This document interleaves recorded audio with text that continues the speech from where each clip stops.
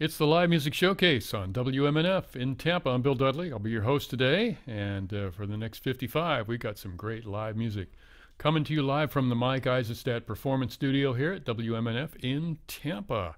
You can be watching us on Facebook at LMS WMNF. You can watch us live as it's happening. Our guest today, Chuck Brodsky, a great singer-songwriter. He's been on our show several times before. Haven't seen him for a couple of years, so we're happy to have him back. Nice to see you, Bill. Welcome back, Chuck. Let's start off with a song. All right.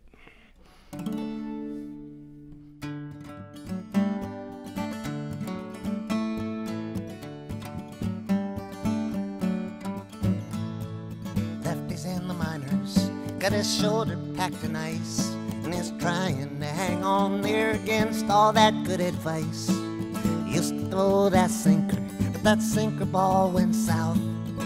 Then they started calling him for going to his mouth.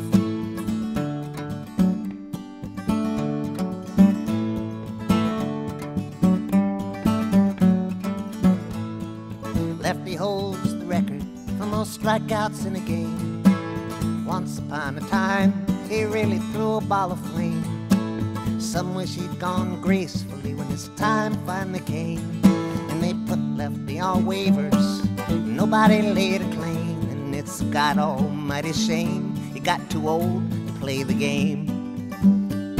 Well, he made himself a name, and they call him Lefty.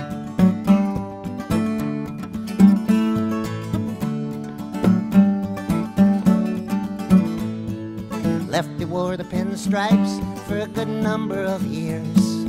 Bleacher bums all loved him, they were tanked up in their beer.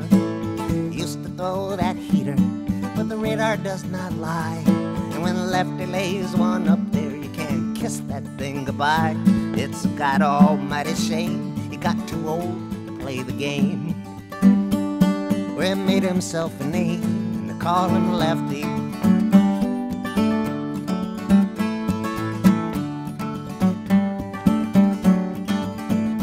Now they're calling him from Cooperstown out on the bullpen phone. Some little field in Bumfolk where the grass is overgrown. It's the bottom of the seventh and a runner just got on. And now they're calling for a lefty, but Lefty's not the one.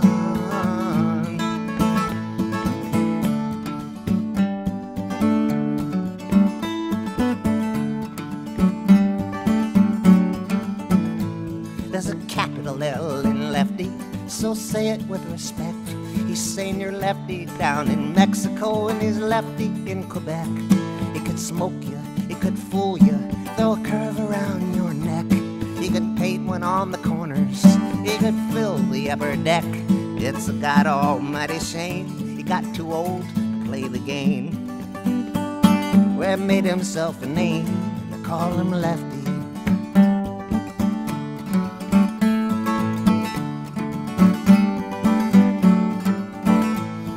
God almighty shame he got too old to play the game. Well, made himself a name, they call him Lefty.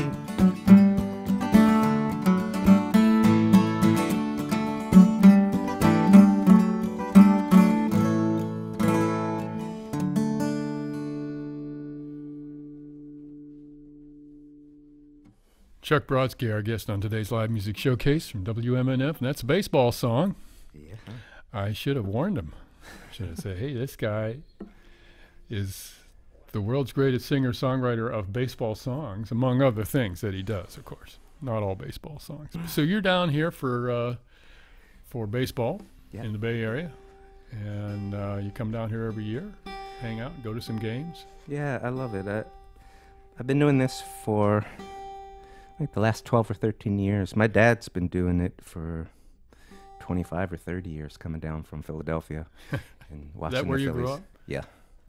So we're both big-time Phillies fans.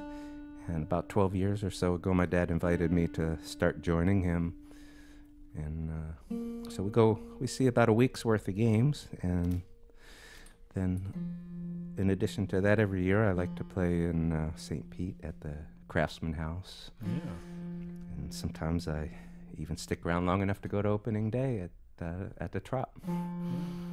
It sounds good. But it's like a working vacation. You know, I look forward to this all year. Yeah. Well, the weather's great here right now. Yeah. And you know, last year when I left, it was 16 degrees at my house. up in North Carolina. Mm-hmm. And 3.5 hours later, driving through Georgia, it was 90 degrees. Jeez. That's a pretty wide divergence, I'd say. Wow. Well, the weather's perfect right now. This is the best time to come to Florida, I think. That's ideal. Yeah. And I guess you've been on our show maybe, I don't know, 5 or 6 times, 4 or 5 times at least. And you're going to be at the Craftsman House tomorrow night. Yeah. And have you been, bring us up to date. I'm not sure whether you were on the show last year or you missed a year, whether it was last year or the year before that, but what's new? What's new? Some songs, new songs. Other than that, oh, this is cool. I'm being inducted into the Philadelphia Jewish Sports Hall of Fame, April 30th. And Jewish Sports Hall of Fame? Yeah. What did you have to do that, to get that, to for receive that honor? It's for all the baseball songs I've written over the years. I think I'm up to 24 baseball songs. But this is an organization that has recognized a lot of very, very famous athletes and management people from the various sports teams in Philadelphia. One of the fellow inductees on April 30th is the general manager of the Philadelphia Eagles. So you know, I'm an incredible company, and I never saw this coming. And I still can't believe it's true. But yeah, I'm going to be inducted into the Philadelphia Jewish Sports Hall of Fame. All right. Chuck Brodsky is our guest on today's show, folks, and let's let him do another tune. All right. This is a brand new song that I have never sung for anybody before. It's a story. Let me just fix this note.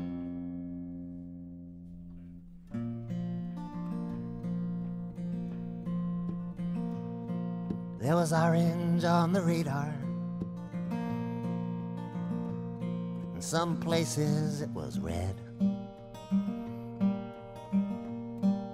You saw it on the TV. Well, he was still in bed. Room service brought him breakfast, some good coffee as well. He could get used to staying at a major league hotel. It was raining hard that morning. The whole day it would pour. He would just stare out the window from the 27th floor. The night before at supper, some joint in Buffalo, the skipper called to tell him he was going to the show.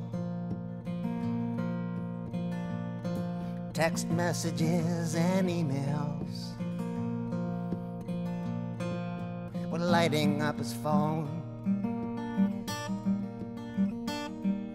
from all his friends and family, everyone he'd ever known. His folks flew in from Boston. His wife just made her flight. They all got there the next day to see him pitch that night. He put his big league pants on and he tied his big league shoes. couple of big leaders were giving interviews. His name was in the lineup. He was mentioned on the news. He'd knocked around a dozen years for this. He'd even pitched in Veracruz. They went out through the tunnel to stand on a big lake mound. His tears mixed with the raindrops. He felt like he might drown. He squeezed the big league baseball, ran his fingers along the seams. The rain was cruel and stung him as it washed away his dreams. And it was flooded in the dugout. It was a lonely place to sit. He thought of going to Korea. Maybe it was time to quit. And now next time they need a pitcher, they'll probably call up some kid. And every time thereafter, that's exactly what they did. That tarp was never lifted, and the storm never let up. It's like he got his cup of coffee without the coffee cup. They let him keep his jersey. The box gets soaking wet. And that was as close to the majors as he would ever get. Now you can say that's baseball, especially if he never played. For the guy who worked his ass off and whose dues were overpaid. It's been all about this moment ever since the 7th grade. Congratulations were in order, condolences were paid. No, that tarp was never lifted, and the storm never let up. It's like he got his cup of coffee without the coffee cup.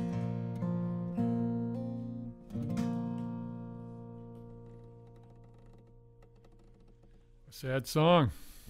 Sad story. Chuck Brodsky, our guest on today's live music showcase here from WMNF. Mark Perfetti mixing it up today, assisted by Richard Stone. We've got our great live music TV crew, and you know you can watch us live on Facebook right now. Just go to Facebook, type in LMS WMNF. And Nick Sarasi's also in the house helping on audio today. I forgot to write his name down. Sorry about that, Nick. Glad to have you here. We've got our great TV crew. We've got Jane Goldie on camera.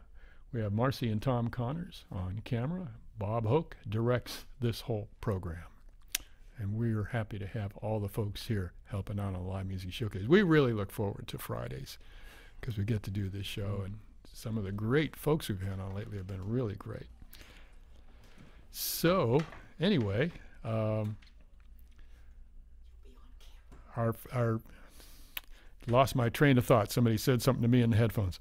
The Live Music Showcase happens every Friday afternoon here on WMNF in Tampa. And you can also watch it later on tonight or tomorrow on YouTube, on our YouTube channel, courtesy of Dr. Stone.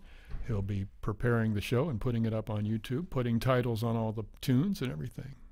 So, baseball songs here are the order of today, at least the first two songs from Chuck Brodsky, our guest on the show today. You have any new albums, any recent albums you need to mention? My most recent album came out about a year ago. Okay, well, that's recent. It's called Them and Us. Uh-huh. And I thought I'd play the title track. Well, that's great. Can they can they find you at chuckbrodsky.com? Yeah, that's the best way. There are literally... Brodsky? Yeah. There's literally one store in the entire world. No, there are two stores in the entire world that sell my CDs.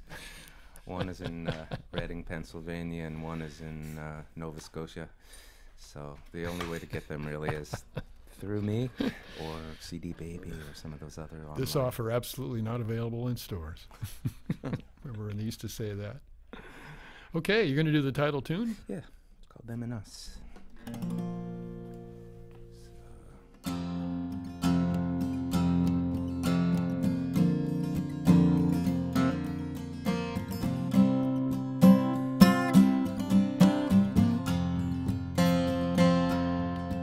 There's a standoff all across the Great Divide,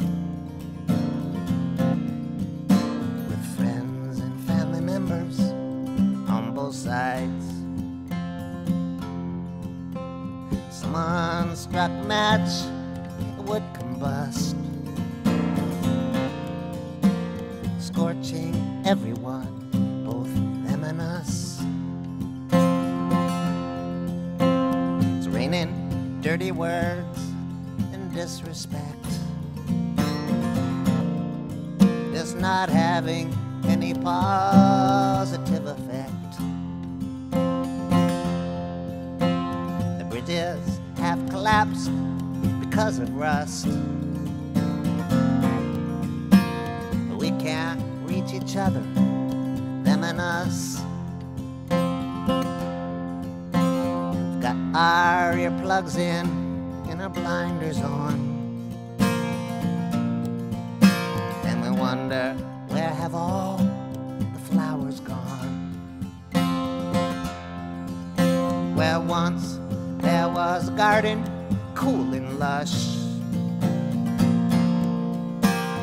all that's left here now is them and us. And I've never felt so lonely in this world as I do when all those banners are unfurled and the airwaves are just spewing all that stuff about us and them. Look what it's done to us. Our differences are few and overblown, and it sometimes leads to punches being thrown. There seems to be a few things to discuss, but you can't say a word to them or us. We write them off because of how they vote. We write them off because they came on a boat. And we turn our backs with contempt and with disgust. Whatever about them is not like us. We identify them by the clothes they wear, identify them by their skin and hair. And we look for any reason not to trust whatever about them is not like us. And I've never felt so lonely in this world as I do when all those banners are unfurled and the airwaves are just spewing all that stuff about us and them. Look what it's done to us. Thoughtful, decent people turning mean.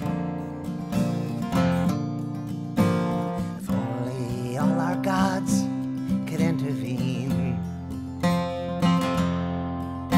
There must be some controls they could adjust. Maybe they could make us whole, them and us. And I've never felt so lonely in this world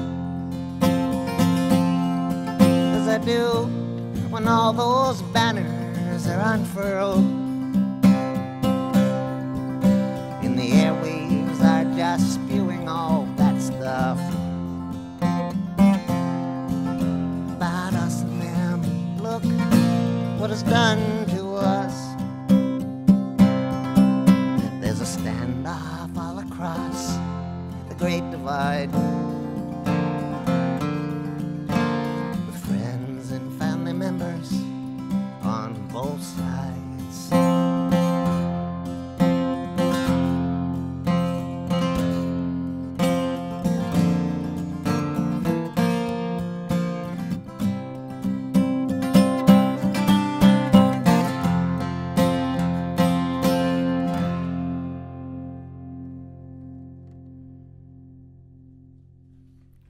Chuck Brodsky, that's your political song. That's not political. I don't think of it as political. Really? Okay. I think it's just telling Kind of what's what happening. is. Kind of what's happening, the way it is. Okay. Chuck Brodsky is our guest on today's Live Music Showcase, folks, from WMNF in Tampa. We're happy to have him back here. Chuck, it's got a unique style, a unique way of writing his song poems. And it's like you never are mistaken. I mean, if you hear Chuck Brodsky's song, you always know that's what it is because of the rhythm, I guess you would say. Huh? How did you first, and that's what I mean to ask you about, how did you first get into writing these short rhyming lines that you write? I guess they call them stanzas or couplets or whatever in the poetry world. I mean, it's your style, and it's kind of unique. I think when I was college age, listening to songwriters and thinking about the direction I wanted to go with music, some of the early Bob Dylan stuff was really made an impact on me. Actually, I was about 5 or 6 years old when I got passed along a Bob Dylan record. Which one was it? It was Greatest Hits Volume 2. Okay. And I fell in love with that kind of music. I fell in love with that particular record, not understanding it, of course, but it just did something on a it sank into my bones just on an organic level. Was it his voice? Was it the words, the music? It was everything. It just all washed over me. It was a style that really resonated. I don't know how to really explain it, but then I really, as a teenager and as a young adult, I really got into his songs more. And early on in his career, he did sing a lot of songs with really long verses that just, it's not that they meandered, but he showed me that you can do that, even though the industry says you have to keep your songs to 3 minutes and and that. Yes. Well, in those days, it was because of the commercials on AM radio. Songs had to be 2 minutes and 30 seconds on average, and But, you know, we don't have that anymore. There's no music on AM radio now, I guess. No. And I think commercial and pop music stopped appealing to me, you know, at a very young age. And the idea of these old English ballads and Irish songs, you know, that had long, they were stories, and they were long. Yeah. And verse after verse after verse, where it wasn't important that the music didn't change that much. The Right. chords could keep cycling through. It was all about telling a story. And I never really thought of myself as a storyteller per se through the years until fairly recently, because other people were calling me that. And then I just realized, yeah, that is what I do. And I don't need to really pretend I don't or apologize for it. I tell stories. I write songs that are stories. I tell stories.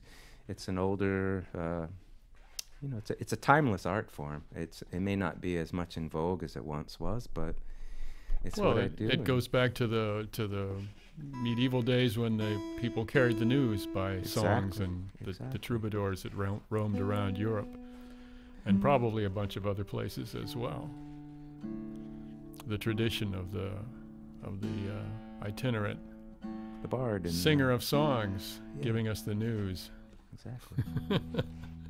And I'd never heard the two story songs that you started off the show with. I'd never heard either of those two stories, and they were quite fascinating. I mean, you know, the one was sad, the other one was sort of sad too. But well, that second one is actually based on it's literally based on a guy named Brian Mazzone, who was in the Phillies system, and the Phillies called him up for a spot start. One of the pitchers couldn't pitch, and unfortunately, that's what really happened. It rained, and their game was called. Was called, and he never got called up again to the major leagues, ever. Yeah. But it happens. You know, it's a sad story, but it happens. It's part of real life. Yeah. Not every story in real life is a guy signing a $330 million contract. You know, some guys don't make it. Yeah. Well, that was in the news from one of your players, I guess. Right? Was he a Phillies player? This guy? I mean, I don't follow now. sports. Yeah. Mm-hmm. $330 million. Whoa. Well, anyway, Chuck Brodsky is our guest on today's show, and this is WMNF. If you really enjoy the show, try checking out our website, WMNF.org. You can listen to the show again on audio, the audio portion of it. And you can also make a contribution to live music if you want to do so. We've got the tip jar right there. Just click on that and make your tax-deductible contribution to keep live music and live radio like this on the air. We think it's a great thing. And if you do too, let's hear from you. Yeah, so what's next? Song from my most recent CD as well. It's called Couldn't Do What Daddy Done.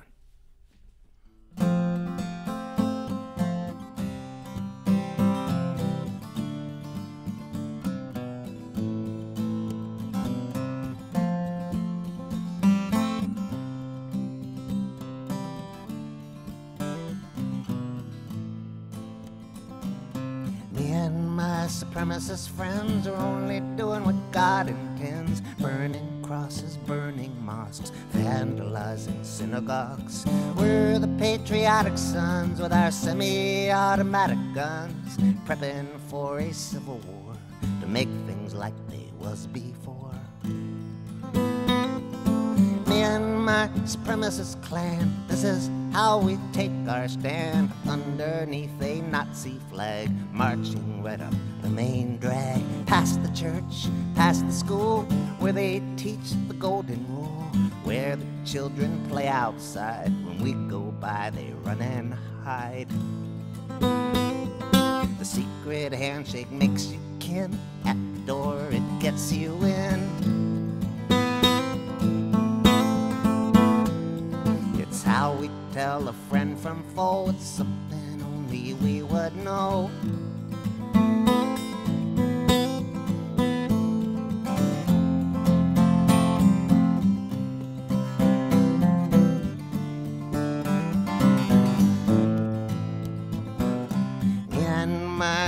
supremacist bud, stir each other's thirst for blood, getting drunker by the hour, mixing things that all taste sour, till we can't control the rage. Any excuse to open the cage, cannot stay inside the house, the beast is foaming at the mouth.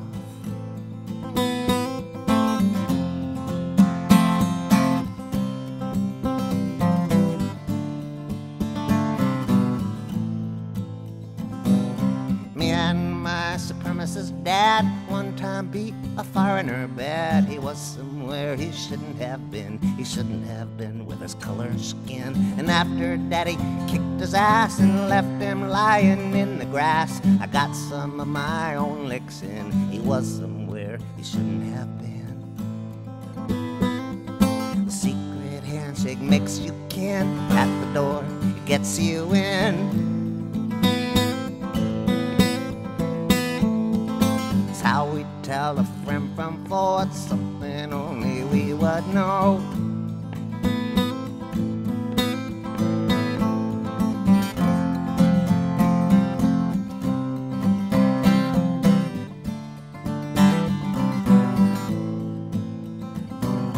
Me and my 12-year-old son one time made a foreigner run, chased him down a dead-end street until the circle was complete. There was nowhere that he could run,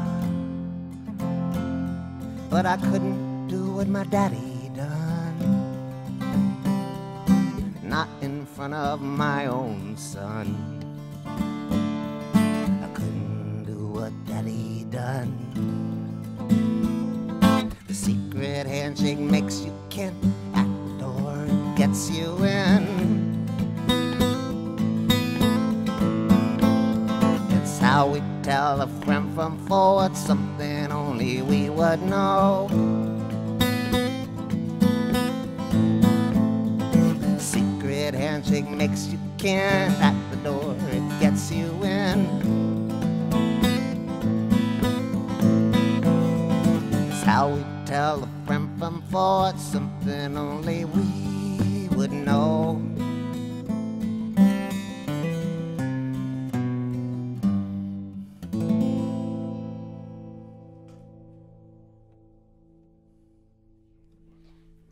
Great song. Thanks. Chuck Brodsky, our guest on today's live music showcase here from WMNF. I'm Bill Dudley. That was a great song. Kept me guessing there. I didn't know what point of view you were going to take, and then, You know, what's funny is that I'm not sure I did either when I started writing it, and literally the morning that I recorded it, almost as I was walking out the door, the idea came for that last verse to be different. Yeah. Instead of him doing what his daddy had done, which was originally how I had written it. Oh, really? Yeah, all of a sudden it occurred to me, literally as I was walking out the door, and I rewrote that final verse to make it turn. What a feeling that must have been, to where you took a song that was just one way and made it a whole... Honestly, I think... whole turnaround. I think in my entire writing career, that's my favorite thing that's ever happened to me. Wow. Yeah, because of it's just so meaningful and so powerful. At least to me, it is. And, no, I think you're absolutely. I can't presume that other people will react like you did, but you know, I just know as a writer, when something like that happens, I know I hit my mark, and I just feel really good about that. Great song. Thank you. Chuck Brodsky, our guest on today's show. He's appearing at Craftsman House Gallery tomorrow night. He's in town, going to some baseball games, hanging out in the sunshine. And we might get a little rain this weekend, but I think it's going to be generally nice. It's when you're okay here. Because they'll probably get a little snow where I live. So I'll take a little rain. You can check him out at chuckbrodsky.com. Brodsky is how he spells his last name. And this is the Live Music Showcase from WMNF. We do it every Friday afternoon. Mark Perfetti is responsible for the sound of our show today, doing a great job. And he is assisted by, tell me, Mark, guy's name. Nixarasi. Yeah, I didn't write that down. In fact, I don't have my cheat sheet here. I don't know what to do. And Richard Stone helping out with the audio. Dr. Stone also will get this program up on YouTube later on tonight or tomorrow sometime. You'll be able to watch it again in brilliant 3D color. You can watch it right now, the rest of it, the last 15 minutes on Facebook if you wanna. Our show is always streamed live on Facebook. And we'd like to say hats off to our great video crew. We got Jane Goody, Marcy and Tom Connors on cameras, Bob Hoke, our director. So when you play, do you look at your audience, try to gauge what songs you think you can do? Songs, happy songs, sad songs, story songs? Or do you just forge ahead? You know, until a couple of years ago, I never made set lists, so that is exactly what I used to do. But I ended up overlooking a lot of songs that I really should play, just because they didn't come to mind in the moment. And I'd finish the night and realize, oh man, I didn't play that Should one. have I done didn't play so that and so. one. Yeah. So I make set lists now. And I try to be aware. I'll try to just feel out the situation before the show, and you know, some events don't call for much politics at all, and others maybe it'd be a bit more appropriate. Other occasions might call for some funnier songs or some baseball songs. So I do try to be aware of where I am and who I'm singing for. It's not my intention to upset anybody or send anybody home feeling like you know, they feeling upset for what they heard. I'm not there to challenge people in a personal way, but you know, truth is the truth, and I'm dedicated to it, and I can't help myself sometimes. I feel like I need to play consciousness-raising songs. But I don't think of them as political. You know, some people might call some of my songs political. I don't think I take sides. Yeah. I think I just point out what is, and I try to do so with some sensitivity, and I often like to use irony and humor to make my point. It's more effective that way, because otherwise you alienate people that don't share your point of view much quicker.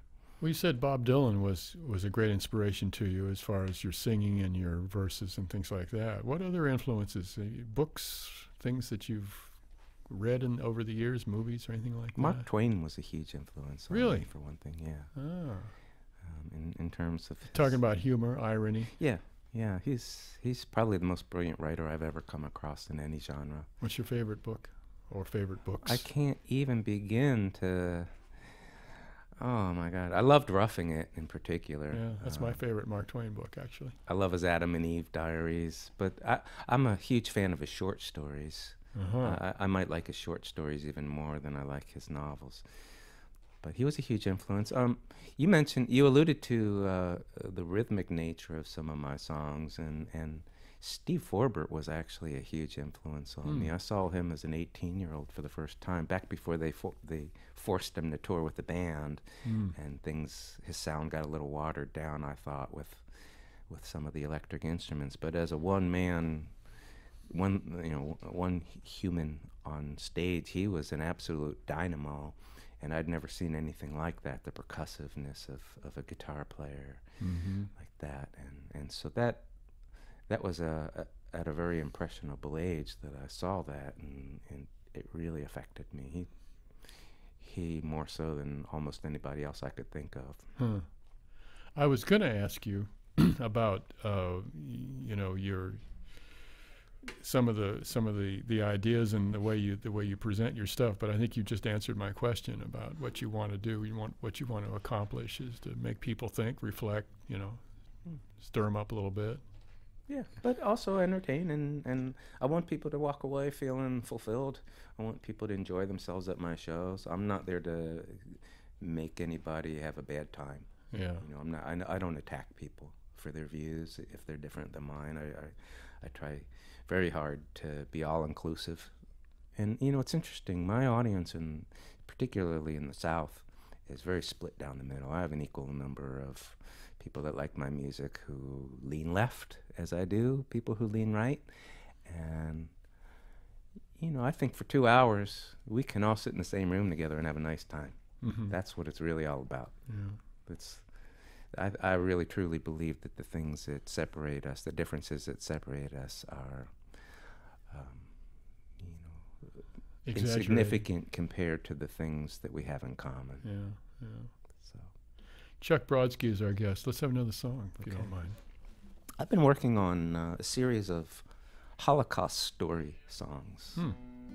And through the years, I've recorded several. I think 6 of them are out on CDs already. But my intention is to ultimately put them all on one CD like I did with the baseball albums.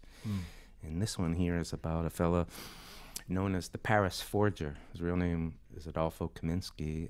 Last I heard, about 6 months ago, he was still alive at the age of 93 in Paris. Wow. But he forged documents and passports during World War II that enabled thousands upon thousands of people to escape the Nazis and gain their freedom.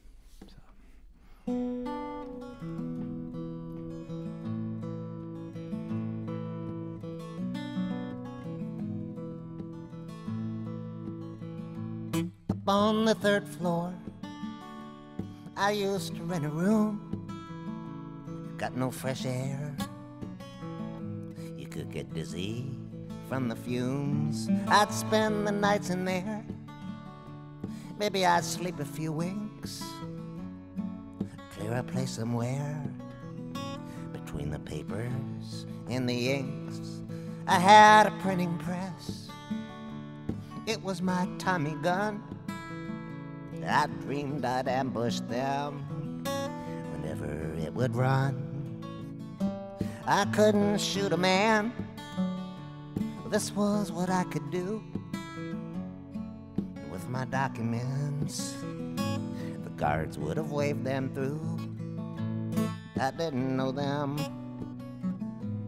I never met them. How could I turn away and just forget them? I still can picture some of their faces. They were desperate to leave for safer places. I was an artisan, a counterfeiter. I had a steady hand that didn't get the jitters. One day the partisans told me my skills were needed,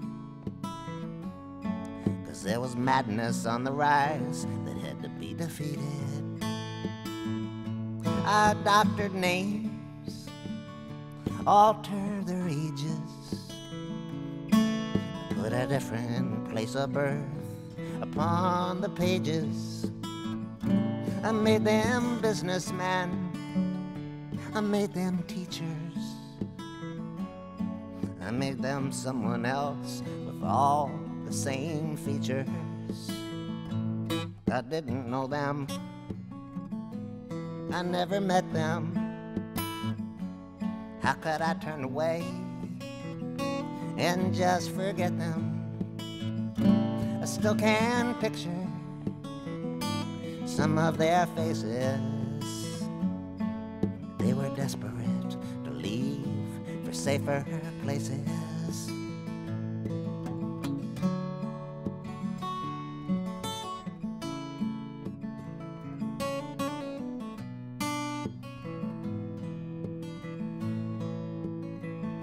I'd meet my handler in busy cafes. We would trade envelopes, then go our separate ways. No time for small talk, too many lives at stake. Passports to reproduce, all night I'd be awake. I worked in secrecy, nobody knew of this, not even my daughter or my wife. There was just too much risk. They said I worked too much. I couldn't tell them why. But now I have to tell someone before I die. I didn't know them. I never met them.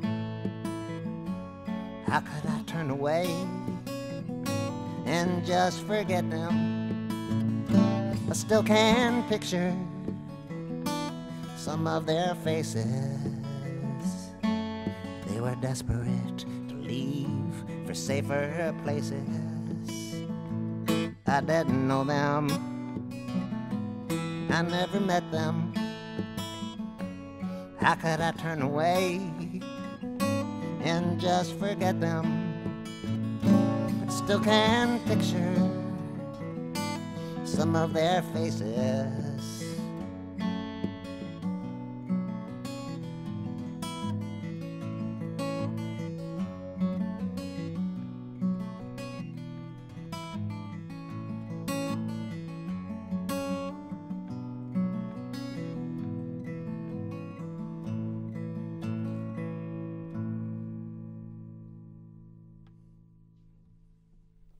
Great song from Chuck Brodsky. He's our guest on today's Live Music Showcase here. You've got a bunch of CDs out, some baseball CDs. I have 2 of them. Yeah. How many overall? 12. And you've been doing this for a few years. I think you told me 26. 26 years full time, yeah. Yeah. Was that a big step out when you decided to go full time with it? Picking and singing, I mean. Well, it was what I had geared myself for all along. But I never wanted to go out into the world with my songs and only have, be a one-trick pony, so to speak. I wanted to feel like I had 2 entire sets worth of material that I believed in.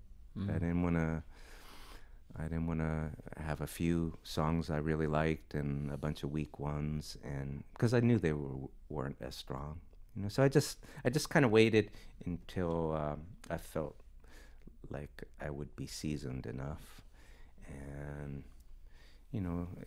that day could also never come. If you think about it in a certain way. And I was 31 years old. Were you doing a day job? I was doing a day job. All the day jobs I did through the years were fairly meaningless in terms. I didn't have any connection to them. I didn't have to take them home at the end of the day. A lot of delivery jobs that had me out and about and free, so that I wasn't sitting in an office or answering to people. I had my mind free, and I was writing often. Pull over if I had an idea. Right during my lunch break. But I was always gearing up towards a day when I thought I might be good enough. And that day might never have come. I actually remember starting to feel like, man, you're 31 years old and you don't have the first clue how to take the plunge. How do you give up the security of a job? How do you give up the security of medical benefits? And next thing I knew, I was flying over the handlebars of a motorcycle and was pretty badly injured and was on disability. I had a couple surgeries, and so I was on disability for a year, and then they had to fill my job, so I was on unemployment for a bit after that. By the time I was really healed and raring to go, I thought, well, I don't have a job anymore. And I got in touch with one of my songwriting heroes, Pierce Pettis. Oh, yeah. Pierce was a real mentor. He lives up in North Carolina, doesn't he? He's in Alabama, North Alabama. Okay. But Pierce was somebody that took a real shine to me early on, and was always encouraging. So I emailed him and I said, Pierce, how many gigs do you think a person needs to have to go out and do a tour? And he wrote back and he said, 1. So I said, okay, here goes. And I never turned back. Did you have more than one that first year? Well, the first little tour I did was sort of based around my sister's wedding in Vermont. I had been invited, I was at the Kerrville Folk Festival that same year, and again, I I had no idea where I stood in the world of songwriters because I had never gone out publicly. I was playing the same open mics every week in the San Francisco Bay Area, and it was really hard to gauge because, you know, everybody was so self-absorbed at the open mics that they didn't really let you know, wow, you know, that song's great, or wow, I love what you're doing. They just all kind of ho-hummed to each other's stuff, and so there I go to the Kerrville Folk Festival for the very first time. I'm sitting around campfires singing my songs, and people are really reacting in ways that I was not accustomed to. And a woman came up to me and told me she booked a coffee house in New Hampshire and asked how often I tour New England. And I was thinking, wow, you know, people who book venues think I'm on that level, so maybe I ought to give it a go.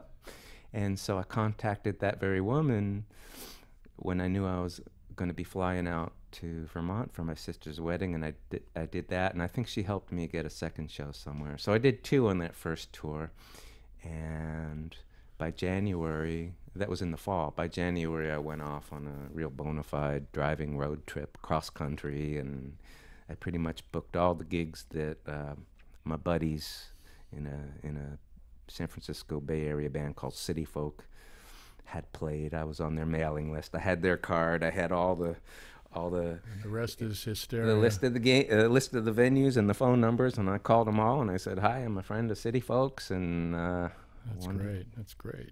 Wow. Chuck Brodsky, our guest on today's Live Music Showcase, folks. Chuck, we got about 4 minutes, and you've got a long song you can do. Yeah. I'll do the one that we talked about earlier that you Well, liked. let's sign off with this. It's been great having Great you seeing on you. the Great being here. show, and we'll look forward to when you come back. Thank you. Oh, am I allowed to mention the fact that I do tours to Ireland? Yeah. I lead group tours to Ireland. My 2019 tours are sold out. One of my 2020 tours has sold out, but I do have a few rooms left, 3 rooms left for one of my other 2020 tours. It's April 14th to the 24th, and all that information can be found at chuckbrodsky.com. All right. There we go. So this is a song that was assigned to me to write at a songwriter retreat.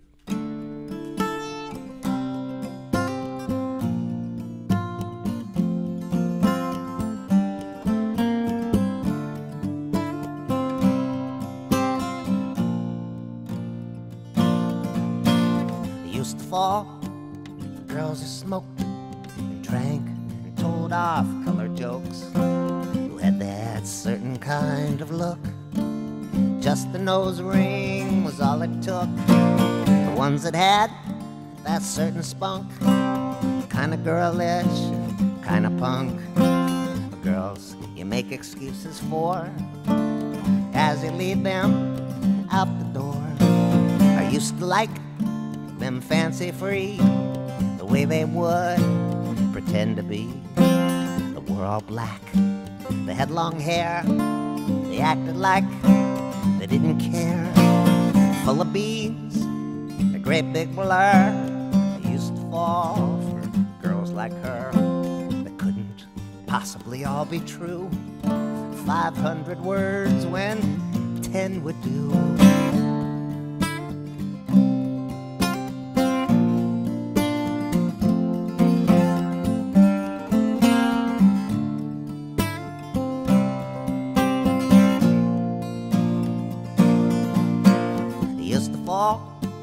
For girls like that, who worked the mic, who played the strat, whose stomachs were completely flat, that would complain that they were fat. The kind of girls I would pursue, I made them up, they became true.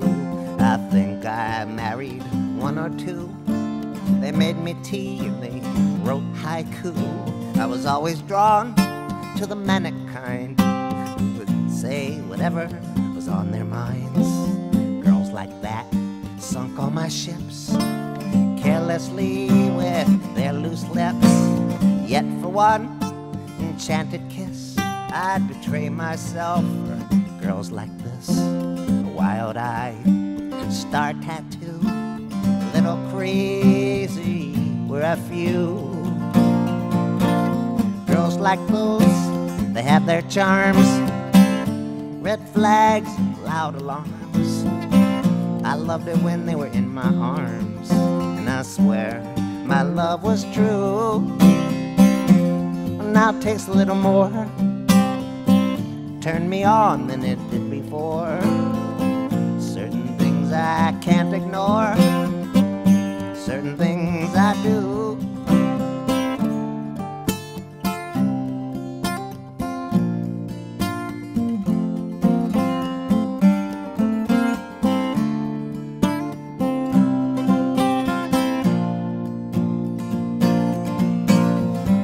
For girls who dance in tie-dye shirts and drawstring pants, who bang on drums, don't eat meat, and walk around in their bare feet. With girls like that, it wouldn't last, not even 1/2 minute past. The moment that the clock struck 12, they'd leave me dancing with myself. Opposites at times attract, like chemicals, they can react. The girls who once appealed to me now don't seem so real to me. Girls like those, they have their charms. Red flags and loud alarms. I loved it when they were in my arms, and I swear my love was true. Now it takes a little more to turn me on than it did before. Certain things I can't ignore, certain things I do.